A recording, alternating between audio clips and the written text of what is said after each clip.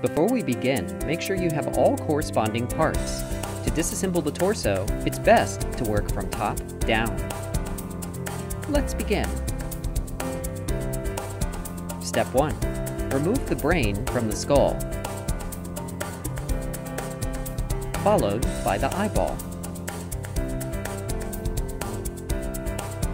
Step 2. In the chest cavity, remove the front of the lungs first.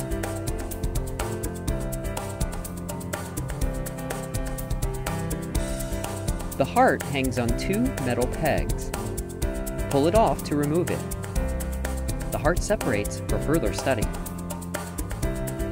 In the center is the esophagus and the bronchus, which pulls out. It also separates for further study.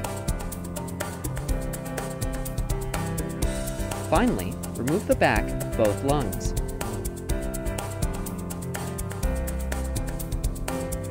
Step 3.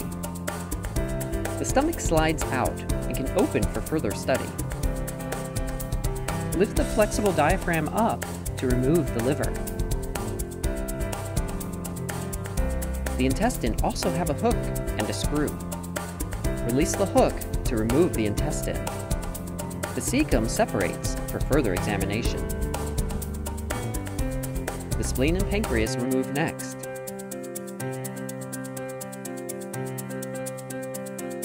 Followed by the kidney. Step 4. The female genitals easily slide out and splits into smaller pieces. The same is true for the male genitals.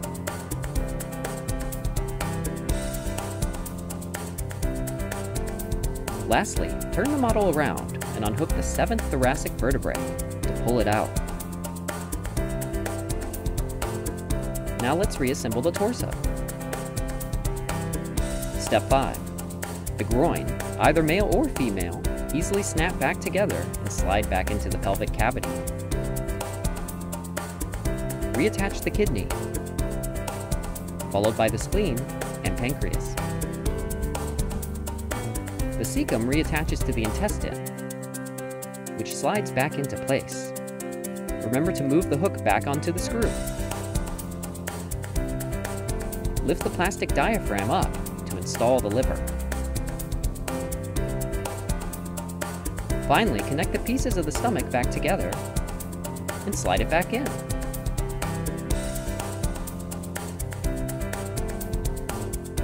Step 6. For the chest cavity, insert the back of the lungs first. Snap the esophagus and bronchus back together, and slide it into the center.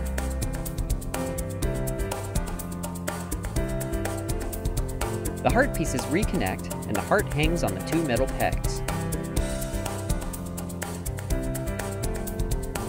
Finally, reattach the front of the lungs.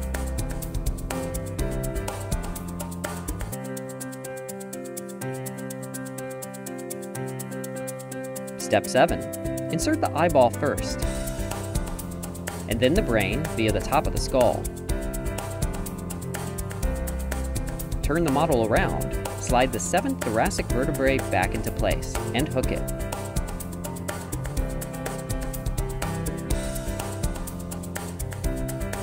The torso contains 27 various pieces when disassembled.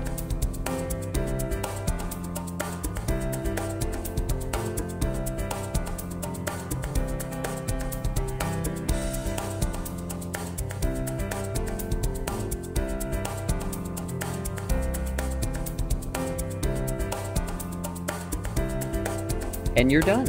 Once assembled, you can reference your Axis Scientific Product Manual for further details.